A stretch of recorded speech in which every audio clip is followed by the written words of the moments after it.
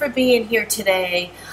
We are going to be making something really cool, some things actually. I'm going to show you 4 different kinds of Windsock lanterns that I've made. Now this is the first time I've ever attempted to make these, and I wanted to do it with a boho flare, of course, but you can use your own personality to make yours. It would be really cool to be a witchy theme too with this, but I didn't have time to do a witchy theme one, so you'll have to just bear with me with the boho ones, and then you can make them yourself, and I'd love to see them if you do.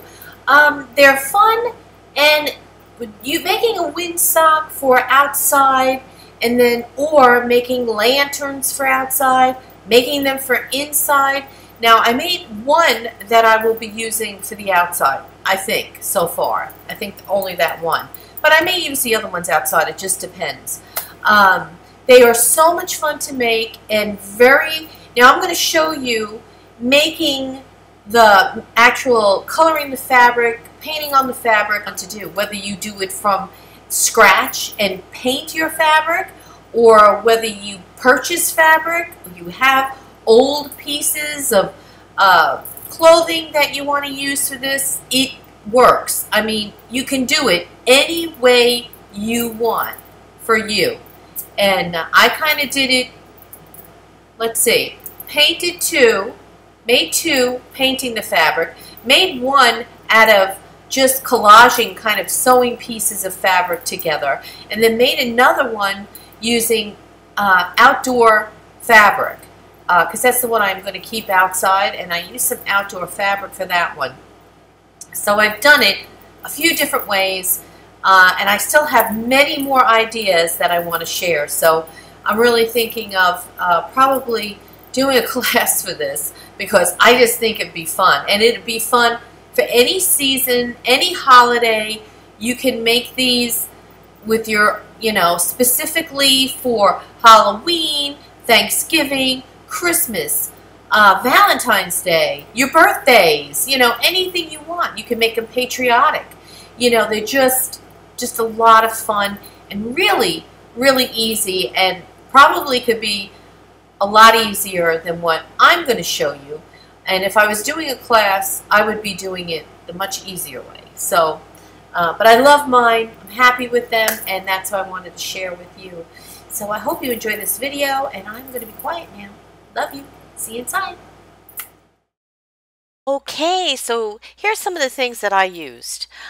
You can change this around and use what you would like, because once you see the video, you'll probably get your own ideas. But I used fabric. You're going to need some fabric. Now, I used an old drape that was here in the cottage, and I washed, and I've used them before on other projects and washed it. It's great. It's like a muslin material. You can use a sheet, an old pillowcase, and I used wire here. Now this is wire that you use to hang paintings up, and it's got 3 wires together, so it's very heavy duty. Or you can use embroidery hoops or whatever else that you want that's sturdy to hold the fabric and to give your fabric some structure, unless you just want to make a windsock that's just kind of just the top and then the bottom just kind of flows. That's good too. But in this, I use the wire for the top part and the bottom, and then what I do is I cut the fabric after I paint it, or you can do it before you paint, which is probably better. Cut your fabric, paint it, and then you'll make a sleeve at the top and a sleeve at the bottom, so you can run your wire through. Now you can use scraps of fabric and then sew it all together and make one piece, or you can use one piece and then paint on that piece, and use whatever you want. I use Deco Art fabric paint. I use acrylic paint. I wasn't worried about it being soft or washable. I wanted it to actually get a little stiff, so I just dabbed it on and used lots of water, and it just, whatever fabric you decide, I'm sure whatever you have hanging around will work. Same thing with the paint. Whatever craft paint you have, it will work.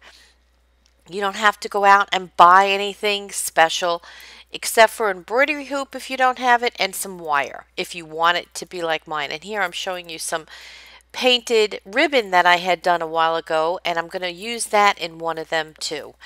So there's so many things that you can do. You decide which another idea, which I don't do in here, but you can use paper. Just make a frame out of wire, and then you can glue and decoupage paper layers to it and make it even, I mean, that's really cool. You can do magazines, tissue paper, napkins, whatever you want. And use glue. I use glue. I use hot glue. I use fabric glue and tacky glue. Okay, so here I have the drape laid out with two sheets of plastic. One is a plastic tablecloth and one is a plastic shower curtain that I got at the dollar store. I'm going to be using stencils in this and just layering color, but I'm going to start. I wet the whole thing down with the spray bottle. You can kind of see, it's really hard to see, but I did sketch out some drawings on here. I have a bird, I have flowers, and I have an elephant on there. So just so I knew where to paint around, kind of, but I did wet everything, and the bottle I'm using you can get at Sally's Beauty Supply. The spray bottle is fantastic. I know I've shown it in videos where I do furniture painting. It's also on Amazon. Try to remember to put all the links below. I think Amazon, it's a couple of dollars more. I think you get a better deal if you go to Sally's, but I would check it. And it's just an amazing spray bottle. Just a reminder, if you're inspired and you are enjoying this video, please don't forget to like, subscribe, and share. Okay, so I just keep adding color and water and just keep spreading it out. It took a while, but it was really good putting the plastic underneath, because what happens is the plastic just keeps the color there and it helps keep your color on your fabric. And it just took me a while. I actually even picked up some paint with glitter in it. I think it was a white and it had glitter, and it really pretty. I wasn't intending to put glitter, but it looks really nice. So it did. It sparkled in the background. I actually wish I would have put more, but it really was. It was very pretty. It is very pretty. And then when you're cutting and you're drawing out your pictures, like I did, I had 3 down there. Make sure that you cut your fabric first, because what happens is you'll wind up, your measurements will overlap into the picture next to you, and I didn't realize that. And so I had to, you'll see, I had to kind of patch some of it to make it as wide as I needed it, because the bird was right there. And so I'm just telling you, just a little heads up, when you're doing a large piece, make sure you spread it out and measure where you're going to cut, so this way your pictures don't overlap into the next one, unless you want. Like the birds and the flowers I wanted together, so that was fine, but the elephant I wanted to keep it separate. So I had to do some patching of some of the fabric. But now I know, next time I will cut my fabric first, then paint on it, and this way you don't have to worry. It's just easier that way. Okay, so what happened was, when I cut the material, I cut it too short.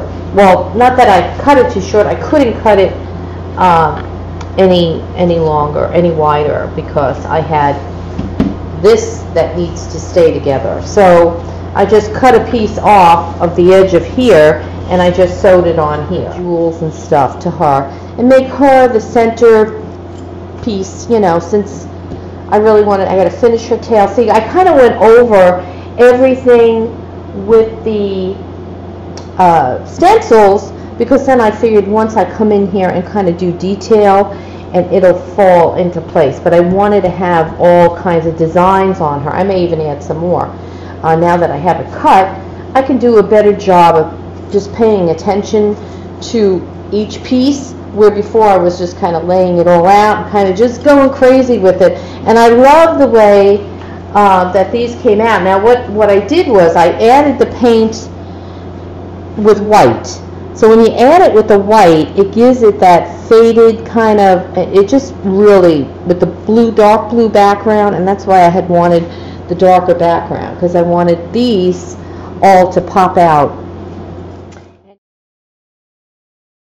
So I just went in with more stencil color, more, you know, the gold, and just added more layers of colors, and, you know, just kept doing it until I was satisfied. So I didn't want to give up. And you can see I'm adding the gold there. It just looked really nice once it was done, and all those colors and all those layers of the stencils just really made this just like a jewel kind of looking, you know. And I only used the same I think it was 4 stencils that I had gotten in a package, and those stencils I had actually bought to do another project, but they actually worked out great for this one. Okay, so I started using color pencil and then also markers, and it just wasn't going right, so I had to start using acrylics, go back to acrylics. I was going to use the oil pastels and chalk pastels, but I thought, you know, that's too much, and then, you know, that'll come off while I'm trying to sew, it'll get on me. So I just thought, you know what, I'm going to just stick with the acrylics. So that's what I wind up doing, going back to the acrylics.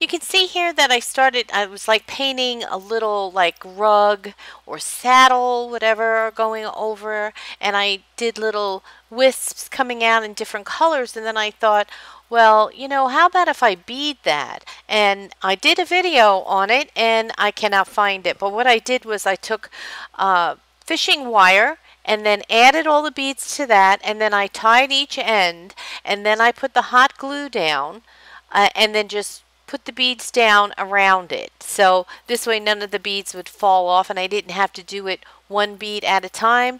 They were all on a strand, so it worked out really easy that way to put the beads. And the beads make a difference. You'll see the difference. Okay, so now what I'm going to do is I'm going to cut this. Actually, no, sorry, I'm not going to cut it. I'm going to fold it under and make my bottom little, like a sleeve for my wire to go through. So I'm trying to do it as straight as I can. Same thing to the top. So this way my wire can go through, and then, you know, make sure you cut it. These are the ones that are already cut. Let's see, yeah.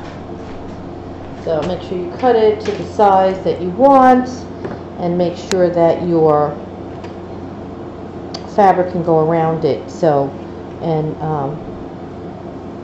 this can go in. Okay, so that's what I'm going to do right now. I think I'm going to just do that, and then I will, once I get that sewn, or you can glue it with fabric glue, I'm going to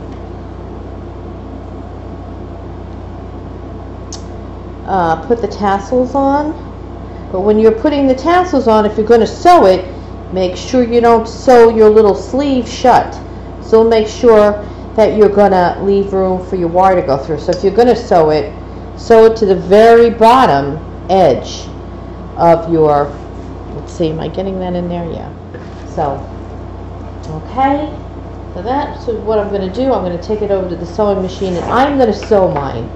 So, but you can definitely do it with fabric glue if you're not a sewer or you don't have a sewing machine. Or so I'm going to just tape, not tape this, but I'm going to pin it and then sew it, and I will be right back. Okay, so I put this chain together. So let's see.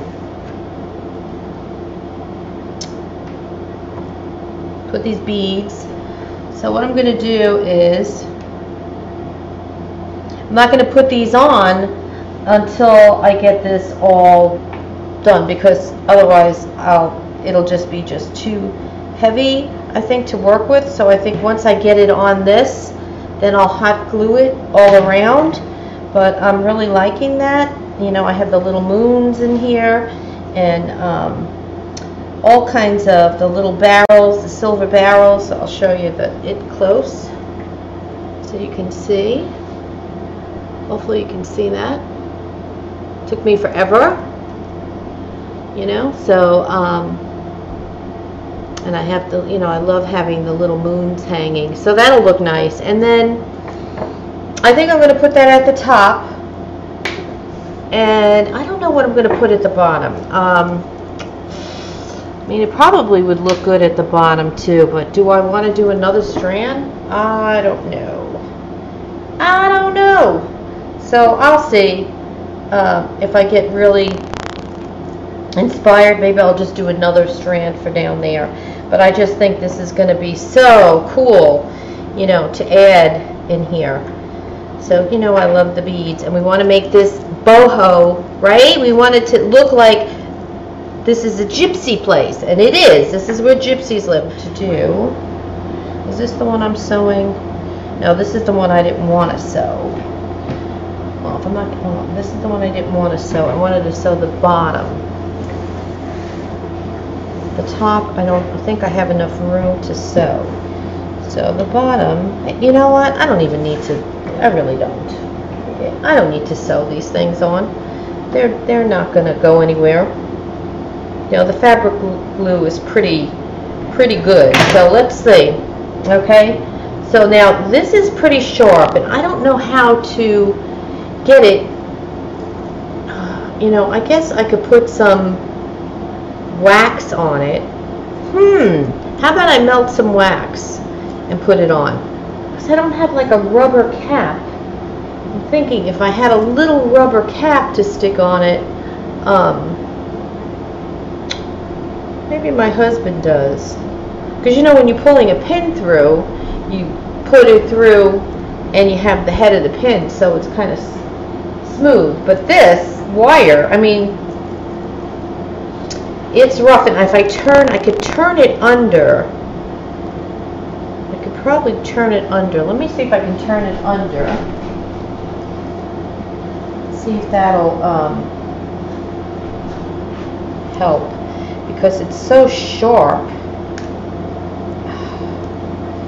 You know, there's like, these wires have like 3 pieces to them, so they're not, it's not just like one piece of wire, it's 3 pieces together.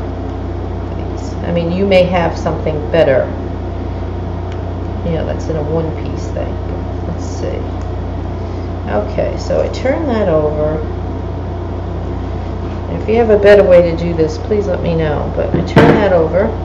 Okay, so it's kind of rounded now at the edge, okay? Let's see if I can get it in here, because I want to get an idea of this. Alright, so I'm just going to pull it through. And remember, you can make these any size that you want. This is not going. Come on. What's your problem? It's right on the seam here and it's having a hard time. Okay. Okay. So I'm just pushing the wire through, and if you had a wooden embroidery hoop, you wouldn't be doing this. You would probably be gluing your fabric around it.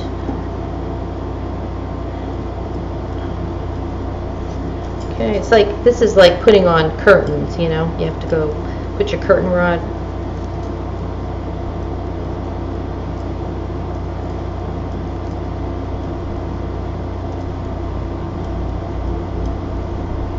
So I'm just want to look and see what it looks like. I'm not sewing the sides yet, so just getting an idea.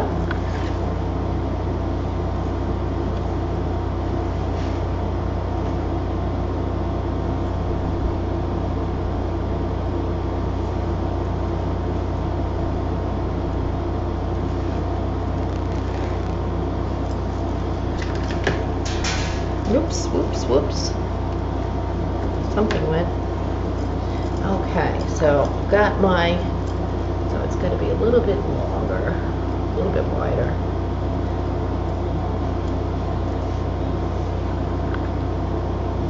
So you can adjust it before you cut your wire to the exact, you know.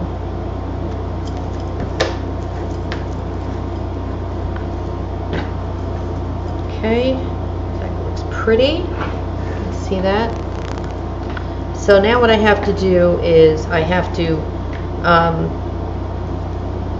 sew my sides together. And remember, you want to leave, do not sew this part here of your sleeve where your wire has to go through.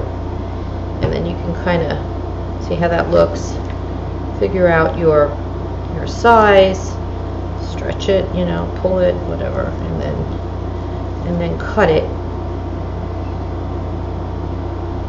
so you don't have all that wire to run through. I'm going to cut it. I'm going to leave extra, but I won't have all that other stuff.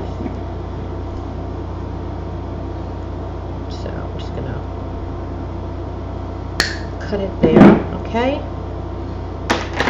And then so even if I have to pull some in, like put some into the other side to kind of, that's what I did with the other one. I kind of put them in together. Okay. Okay, so now I sewed this. Now remember, and I should have went over that, but I'm going to take the other one and show you. You need to put your right sides together and then pin and make your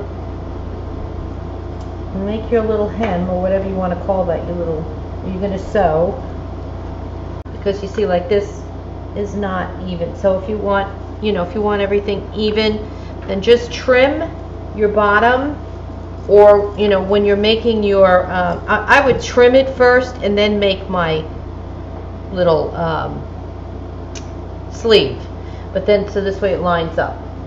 So that is what you want to do. So you want to sew or glue or whatever you're going to do. You want to do the right sides together, because then you're going to turn it inside out and it will be like this. And what I'm going to do with this is I'm going to sew this. Now I have 2 seams because remember I had sewed an extra piece. But this is what I've left. So this way now I can get my, wherever you are, I can get my wire in there still, because I've left that opening there, so I can take my wire and go in here. Okay, so this is the outside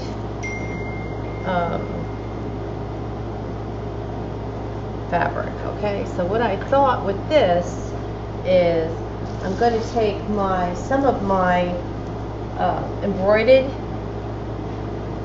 ribbon that I sell and put that on here. So that, I think that is what I'm going to do. Because these are going to go definitely outside, but see those colors, because I had done one that had this as the pouch, and I have this I can use. So what I think I'm going to do is, I don't even know if I need to fold it over. I don't know. I could do something. Now this is going to go outside, so I don't know, you know, how much. I probably won't keep it out if the weather's bad. So it's not like they're going to be out in bad weather, but I kind of like that. So I have all that embroidered ribbon, and then some of this trim. So I'm going to glue that down, and then I'm going to do something to the bottom, because the bottom I'm going to just hang a lot of ribbon, because these are going to go outside. So they're going to have a lot of ribbon hanging from the bottom. So I think that's what I'm going to do with this. This is going to be pretty simple. I mean, just I'm leaving the colors, you know, I'm not painting it, I'm not doing anything to it. I'm just leaving it this way and just adding some fun trim and then some ribbon. Okay, I just want this to be kind of showy outside so that you can see it, you know, and with these colors it's going to be really nice. So that's it. That's what I'm going to do, and then I'll be right back. Okay, absolutely love this one. I put ribbons and lace, and I was going to put another wire in the center of this one, but then I kind of didn't like the way it was. And I used painted ribbon that I made, handmade. I used around it, and then I added the lace and everything, and I just love this one too. So, and just some cord at the top, colored cords, hemp cord, and it's just really cool. Okay, sorry about that. So all I did was make knots with the fiber, took bunches of them together, but before I did that I had laid down, glued down some lace and ribbons. I don't have a lot. I have a lot of lace, but I don't have a lot of ribbon. So, and then I put some of the sari ribbon in there, and just kind of, but you could notice that I put these on the outside, and I put the other ones that I started with on the inside, because I wanted these to kind of stand out here. So I'm still have to put some more, but I just figured I'd let you see. It looks really cool. I don't know if I'm going to light this one up, but I do love it. And you know, you can always add to it. Once it's hanging, you can get a good idea, and then if you want to add more, you can. So, and I think I will, especially I wanted to do some, my nails have glue all over them. I wanted to do some beads in the middle of the flowers, you know, and that kind of thing. So I still may do that, but I'm really loving this one too. So I hope you enjoy this. I hope I am inspiring you. And I like that you make your own fabric and you do your own designs, you know. I think this was a lot of fun and so colorful. So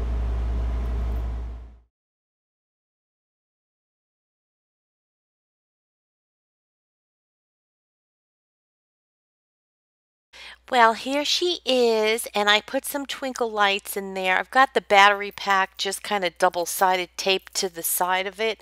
I'll do a better job, but I just wanted to see what it would look like lit up, and I really like this one lit up, and I think I'm going to take it down and I'm going to rearrange it and do a better job with the light. So I don't know, maybe you guys can come up with something better than that, but the double-sided tape seems to work, and these lights have a little remote control, so I don't have to keep going in there to turn it on and off.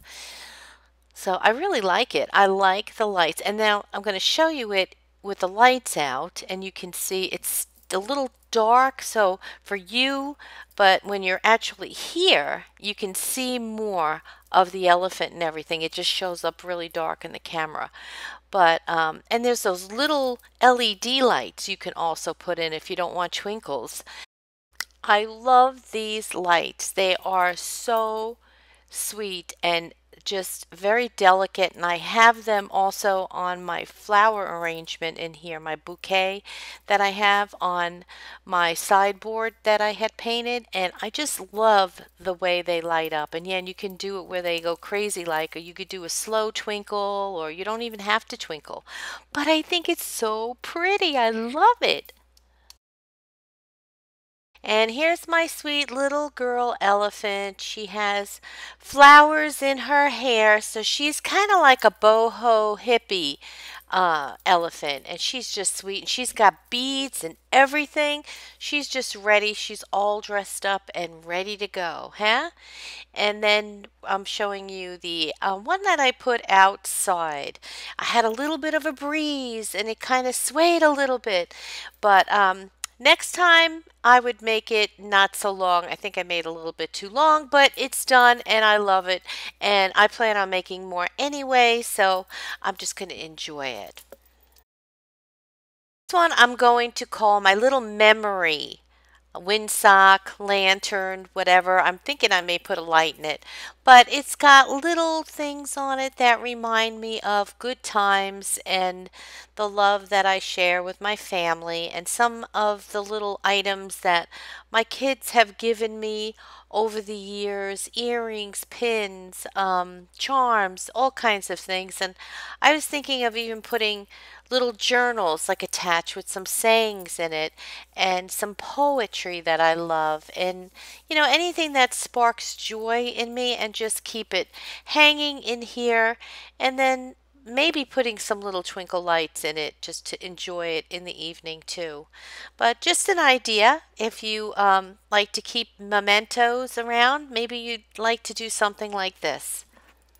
Well, I hope you felt the love and you are inspired. And please don't forget to give me a thumbs up and subscribe. And I love you all, and I will see you the next time. Keep creating, having fun, and share.